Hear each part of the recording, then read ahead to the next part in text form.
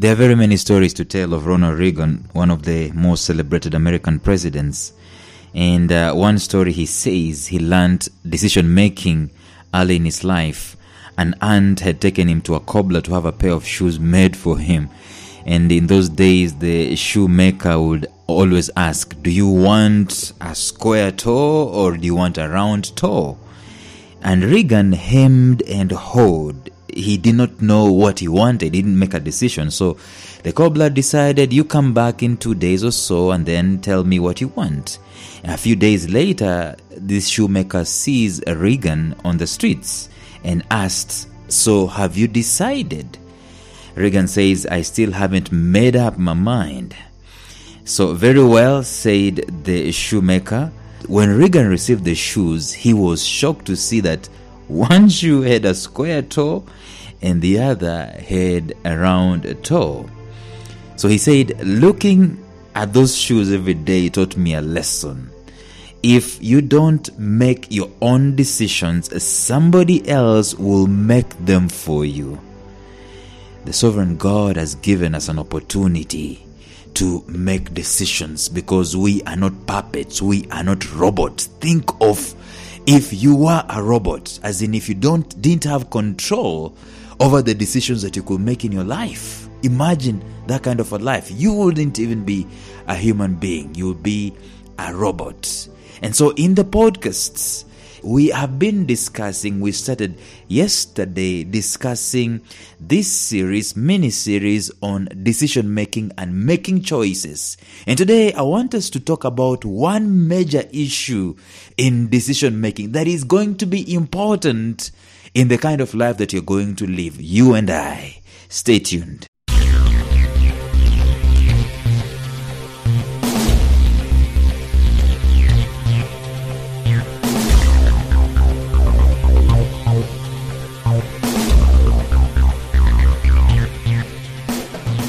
Welcome to the Life Signatures podcast with Lawrence Namale.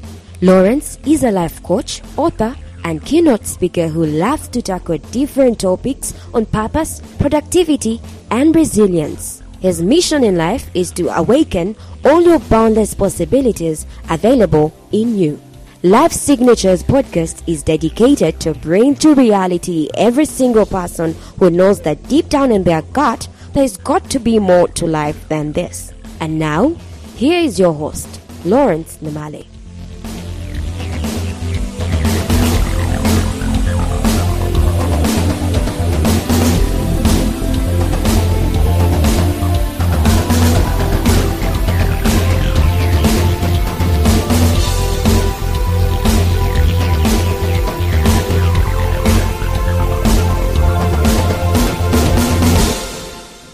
If you ever met someone who doesn't have the power to make decisions, I can always guarantee you this, that you're going to look down on them. You're going to consider them as probably inconsequential in life.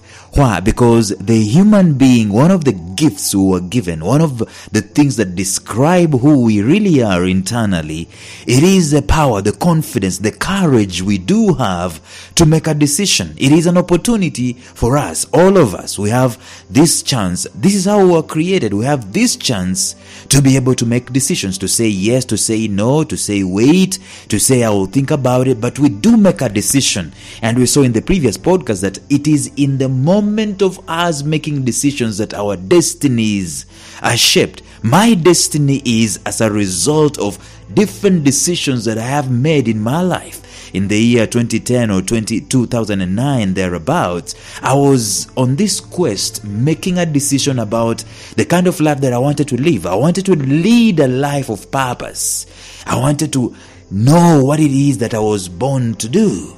And so I went on this quest, and at the end of the day, I formed a company called Life Signatures. And the story behind Life Signatures being formed, you can find it on episode number 1 here on this podcast. But I can tell you today that the kind of life I'm living today is directly connected to that decision that I made that particular day. I can't remember which day it was, but it was in 2010 where I decided I'm going to start a company called Life Signatures. It wasn't even a company, by the way.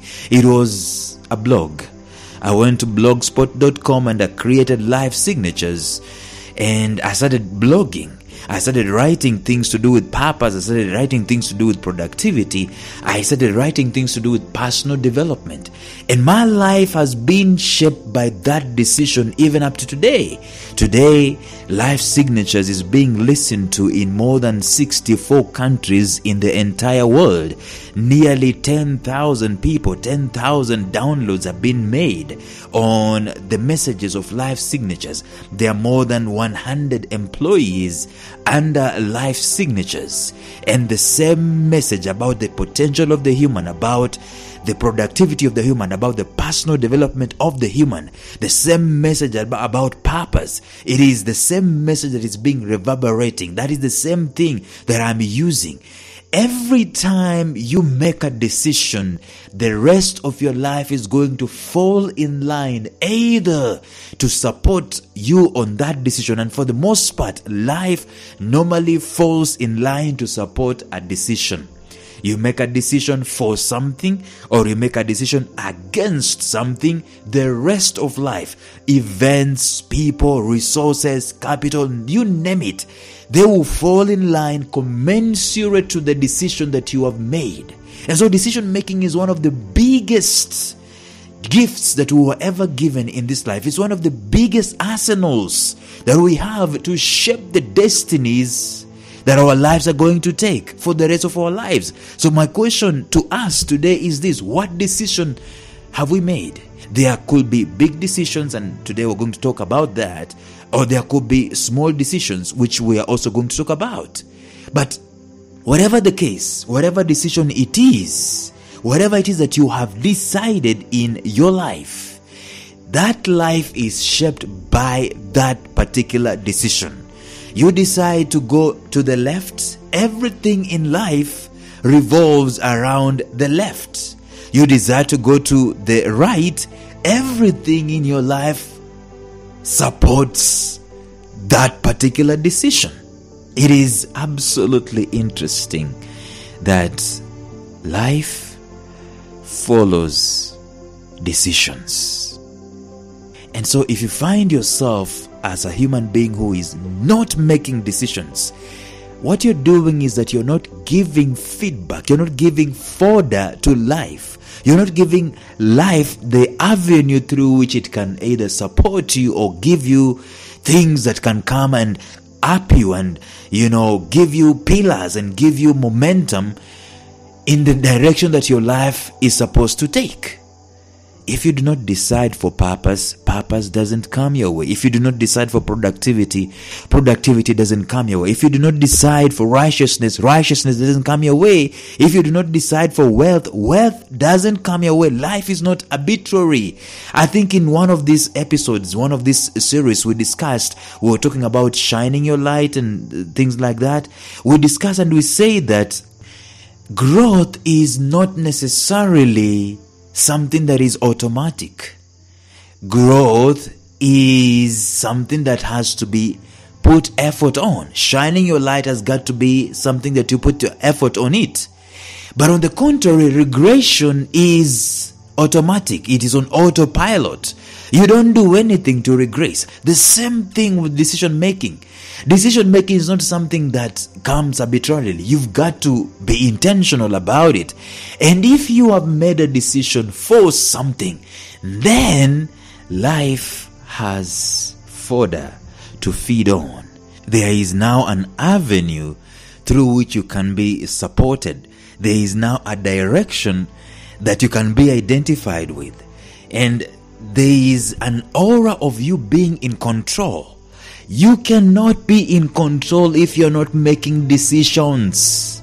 Look at the guys who are in prison. Are they in control? Of course, at some level, they are not in control of their lives because someone else is making decisions for them. So when it comes to your life that someone else is making decisions for you, guess what? You are not in control. Remember the story of Ronald Reagan, where someone else made a decision for him about his shoes because he couldn't make a decision. He wasn't in control of that. And guys, by the way, power is commensurate to decision making. The most powerful person on the face of the earth makes the most decisions. Big decisions, small decisions, consistent decisions. So if you wanted to emasculate yourself, if you wanted to become the most useless, the most powerless human being on the face of the earth, guess what you need to do? Don't make decisions. Just sit there. And the problem is when you do that, life honors you and recognizes that you've chosen not to participate. You've chosen not to be in control. You've chosen basically not to live, not to be alive. And so life doesn't give you anything. It doesn't give you opportunities, doesn't give you this, doesn't give you that, doesn't give you any kind of support. What do you need the support for? Because you're not making any decisions. And so if you're going to be a productive human being, if you're going to be a man or a woman of purpose, if you're going to be a resilient human being, there's got to come a point in time in your life that you draw a line in the sand and you make a decision. Stand for something. Be known for something. You know, even in your own heart, you just know that today I have made a decision to do X, Y, and Z. Tomorrow, I have made a decision to do X, Y, and Z. This week, there's a decision for this. This month, there's a decision for this. This year, there's a decision for this. And that's why coaches normally talk about goal setting. The SI unit, by the way, of personal development is normally goal setting. Make a decision. Goal setting is basically making a decision and putting a time frame on it and saying, I'm going to write a book. I'm writing a book in 2010. I'm writing a book in 2020 about this and this and that. And that book is going to be out by April. That's a decision. The moment you start making decisions, life is ordered. If you wanted momentum in your life, there's got to be decision making. If you wanted productivity in your life, there's got to be decision making. If you wanted to break away from bad behavior, you've got to make a decision for it. If you wanted to know what your purpose in life is, there's got to be a moment of decision making. Tony Robbins told us that it is in the moment of decision making that your destiny is shaped. And so I want us to continue in this podcast today, and I want us to see, we're going to talk about the different types of decisions that you can make. And I've said that you've got to be in control of your life. Look at your life today for a minute. Ask yourself, who is making decisions for you? That person is the one who is in charge. So do you want to be in charge of your life? And if you are someone who is underage, under 18 and so on, of course, you will be making decisions about your life, but you are overally under someone who is guiding you, who is leading you, who is, having an oversight over your life. And probably you might not be fully in control because you're not an adult. But if you are an adult and someone else is making decisions for you, guess what? You haven't grown up. You understand what I'm saying? You are not in control. Someone else is making decisions for you, and probably they are not good decisions. I mean, is it your boss who is making decisions for you? Is it your spouse who is making decisions for you? Is it your mother? Is it your in-laws who are making decisions for you? There are many stories about that, but I'm not going to digress about in-laws. But the moment you are not making a decision, you are not in charge of your life. If you wanted your life to be productive, to be purposeful, to be deep, to have some kind of direction, then you've got to go to the driver's seat. You've got to ascend the throne of decision making in your life and start making some decisions. In an instant, we said in yesterday's podcast that in an instant, a man can decide. A man can decide in an instant to be better, and the rest of life, everything around that man's life is going to change to support that decision. Probably I don't have stuff because I haven't made a decision about the stuff. But the moment you start making a decision, you are ordering life around. And so today I want us to see, what type of decisions can you be making? I mean, what kind of life can you be living in terms of decision making? And the first thing that I'm going to deal with today is make big, audacious decisions. And I'm speaking to myself. We have this way that sometimes you can allow fear of the unknown, fear of failure, fear of stretching, just to rule over us, and we make these lousy, small decisions. You find a man or a woman being in the presence of God Almighty Himself, and this person is making prayers to God, the maker of heaven and the maker of earth, the one who said, "Let there be," and there was. And you find someone whimpering and making some kind of prayer that it's a joke before God. Why? Because there is this inferiority complex, there is this fear, and you feel like maybe you're not loved, and maybe you're stretching, maybe you're being selfish, and so you don't make this big prayer, you don't ask for huge stuff. And the same thing with the decision making in our lives. We need to make big decisions, big breaks. Life is going to be moved. Life is going to happen to the degree of the bigness, so to speak, or the hugeness, or the largeness of our dreams. Frankly, it is big decisions that will create milestones in our lives. If you look at your life, for example, today, look back. What big decision have you made? By the way, every time we talk about rites of passage, you can look back. Something happened, a decision was made, either for you or you did make the decision yourself. A big decision, something momentous. If you look at your life, probably the day you got married, big decision. Probably the day you decided to leave office and go and start your own business, big decision. How many big decisions are you making in your life? How risk averse are you? It is big decisions that will create milestones in our lives. Remember that a big decision does not mean that all the action, everything that you need to do, that everything is on you to bring to fruition the decision that you've made. Probably you've made a decision, you've written on the line, drawn a line on the sand, and you've decided, I am going to be a wealthy person. That is a decision. It's a major decision. Okay, now wealthy is relative.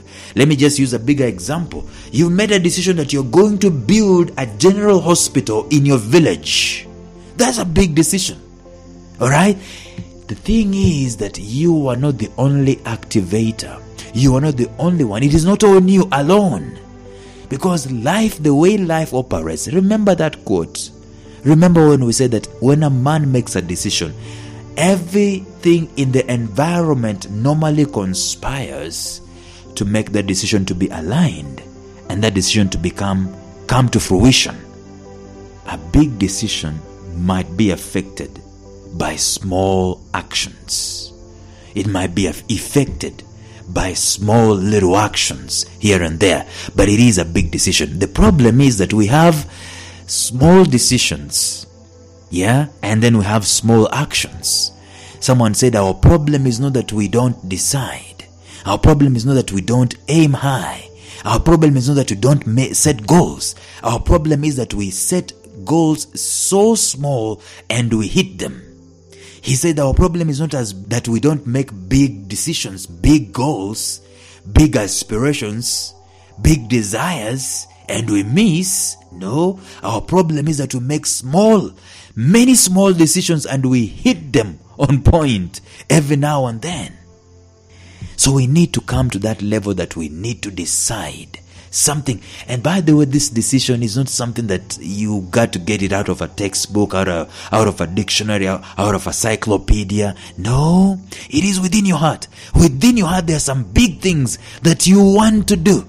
It's just that you don't have the courage to dare and to announce to the universe that, guess what? This is what I am going to be known for. This is where I stand.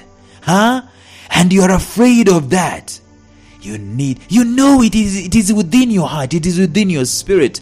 You need to be courageous enough and put your stake on the ground and say, this is where I stand, ladies and gentlemen. From now on, I've made a decision to inspire hope and to enrich lives worldwide, and I'm going to build universities across the earth. I'm going to start a podcast. I'm going to write a book. I made a decision. I made a big decision to be available worldwide.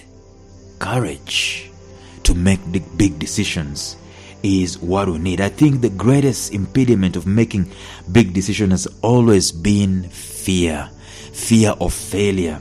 Fear stems from having no information, by the way. You don't have information about building hospitals, so you're afraid to make that decision anyway. You don't have information about building, like I want to build life signatures universities across Africa. Maybe I don't have information about it, and so I'm afraid to make that decision. And so I keep vacillating, and so on and so forth. You're having no information, or having wrong information sometimes that's what is going to cause the fear. Probably you're getting your information from the wrong places. For us, we can never be rich. That is wrong information. We are blacks. We are in Africa. We can never give towards helping the universe to become a better place. We are Africans. Wrong information. And that's why we don't make big decisions. Or no information. And that's why we make these small decisions. Okay? So like we said, one of the purest places that you can find this good information for which you can decide to make a big decision, it is in your heart. Why? Because the divine put that decision within you. See, God is not going to decide for you. God is not going to decide. Nobody is going to decide for you. Nobody is going to pull the trigger. You're the one who has the power, the control to pull the trigger of the things, the big things that you desire to bring to fruition, the big things that you desire to do, to have to be. It is up to you. Why? Because it is in your spirit. You are the one who knows. It is in your heart. You are the one who knows about that project. You are the one who knows about that thing you want to do about public speaking. It is you who knows. It is in your heart. You are the one who knows. You are the one who knows. You are the one who has the purpose, the passion for it, the desire for it, the wish. It is in your heart. For that big decision, it is in your heart. Maybe you want to make a big house, build a big house. It is in your heart. It is not in your mama's heart. It is in your heart. It is in your unique heart. Look in there.